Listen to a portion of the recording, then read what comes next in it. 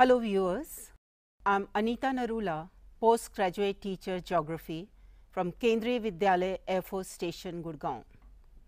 The chapter I am going to take up today is for the students of class 12 from their geography book, India, People and Economy, and the name of the chapter is Land Resources and Agriculture. So dear children, in this chapter we will be discussing about what are the different uses of land and what different crops do we grow in under the different conditions in India. So first we talk about that what different purposes for the land is being used in India. So the question is, what do we understand by the word land use? So dear children, for the variety of purposes for which the land is used is known as land use. Now I must mention that what are those variety of purposes? Agriculture, pasture land, forests, construction of buildings, for construction of dams or the constructions of roads or playground, etc. So all these are the different uses of land for which the land is being used. Now, the land use records are maintained by land revenue. Reporting area is different from geographical area. So now we must understand that what is the difference between the reporting area and the geographical area. Dear students, reporting area is calculated by adding the land use categories, and the geographical area is measured by the Survey of India. Now, what are the different land use categories? Forests, land put to non-agricultural uses, barren and wastelands, permanent pastures and the other grazing land, land under grooves, cultivable wasteland, current fallow and fallow other than current fallow, and the net area sown. Now dear students, we will be taking up all these categories one by one. Now before taking up the categories, I would like to show you this visual. This visual shows the changes in the land use categories in India for the year 1960-61 and 2002 and 3. So this is a multiple bar diagram showing the two different years under the different categories. So on the visual you can see that the forest land has increased for the last these 40 to 42 years. So the another category where there is an increase is the area under the non-agricultural use.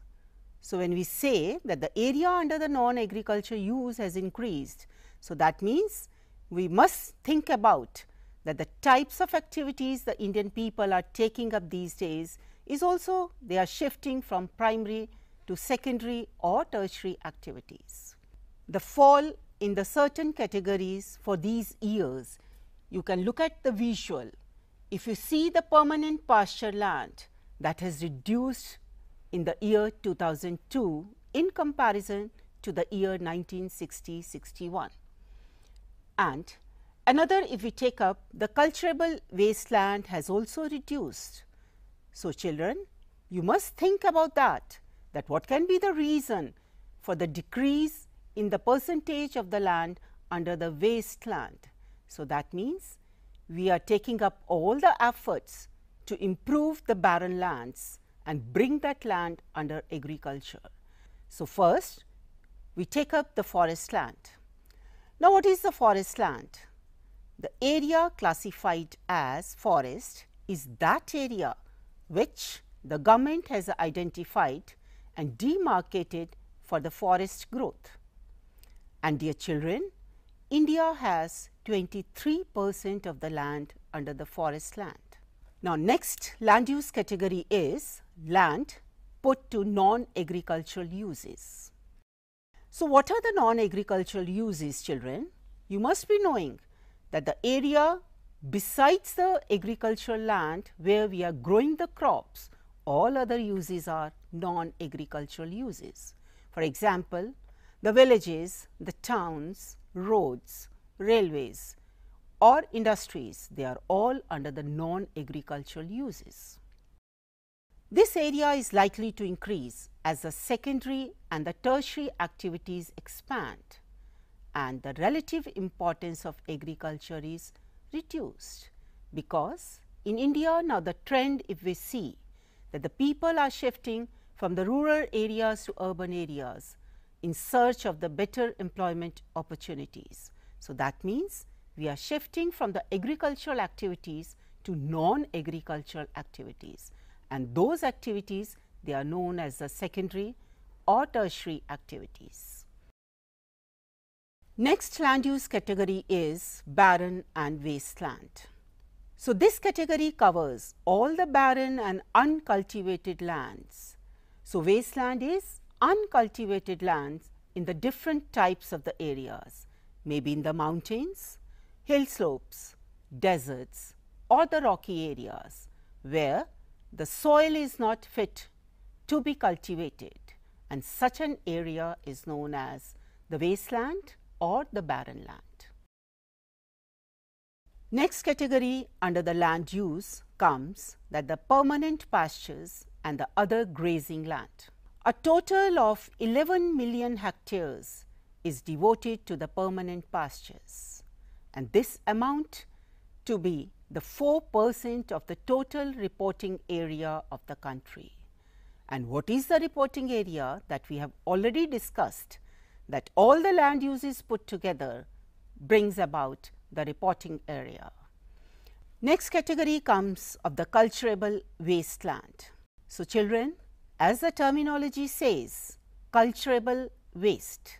So, that means the Wasteland Survey and Reclamation Committee defines that the cultivable waste is the land available for cultivation, but not used for cultivation, maybe for one reason or the other.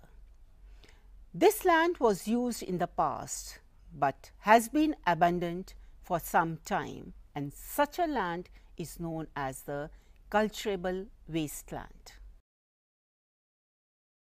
Another category is the current fallow land.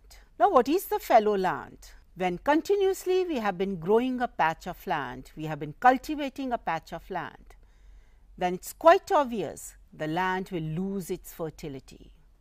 So, for the regaining of the fertility of the land, we keep the land uncultivated for a certain period, so that in a natural form the soil regains its fertility. So, current fallow land is a land which is left without cultivation for one or less than one agricultural year. Fallowing is practiced to give rest to land. The fertility of the land is reduced when the crops are grown constantly year after year. When we say that the rest is given to land, so that means after the land gets a rest, and the rest means it is left uncultivated. So, that means the land recoups the lost fertility through the natural process, and such a land is known as current fallow land. Next category is fallow other than the current fallow. When the land is left fallow for more than a year, but less than 5 years, it is called the fallow other than current fallow.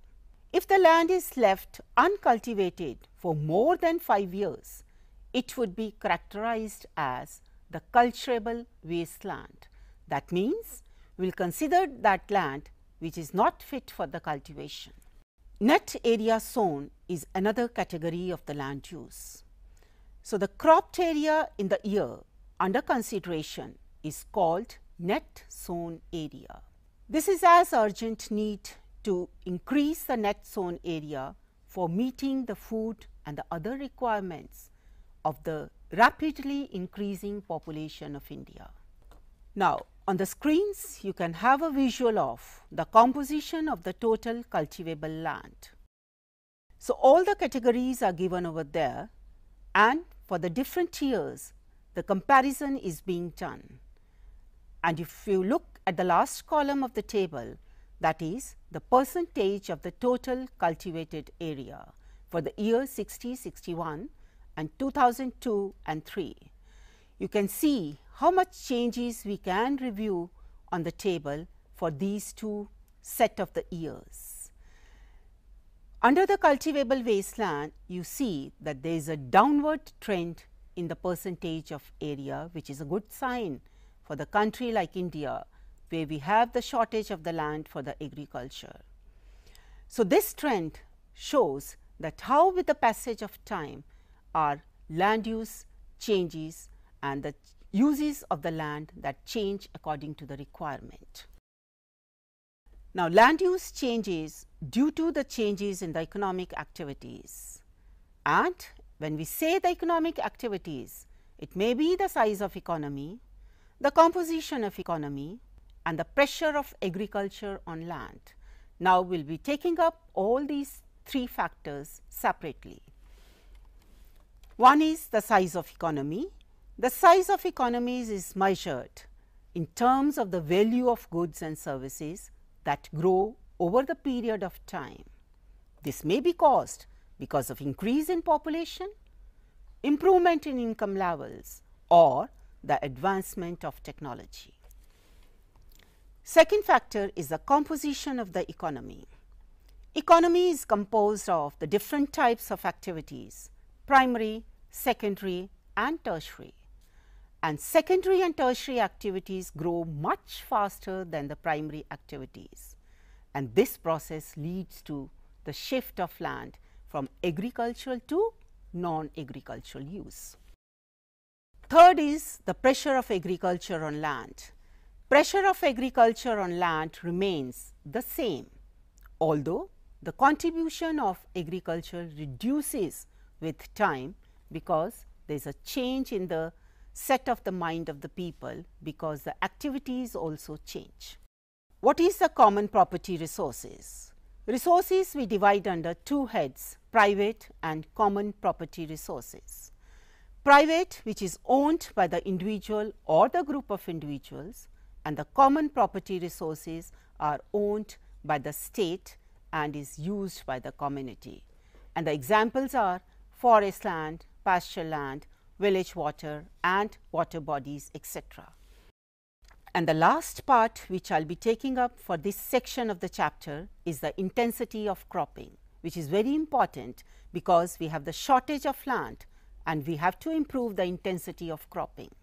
So, it refers to the number of crops raised on a field during an agricultural year. So, now the question is, how do we calculate it? So, this is the total cropped area divided by net sown area multiplied by 100. So, this is how we calculate the intensity of cropping. So, dear children, right now we have discussed about that what is the land use, what are the categories of land use under which the land is put, and we also talked about the property which is owned by the private people and the property which is owned under the common property resource. And as the need of the hour is that we must improve the intensity of cropping from the same limited amount of the land, and we have discussed that what is the intensity of cropping. And in the continuation of the chapter, we will be talking about the different agricultural crops. Thank you.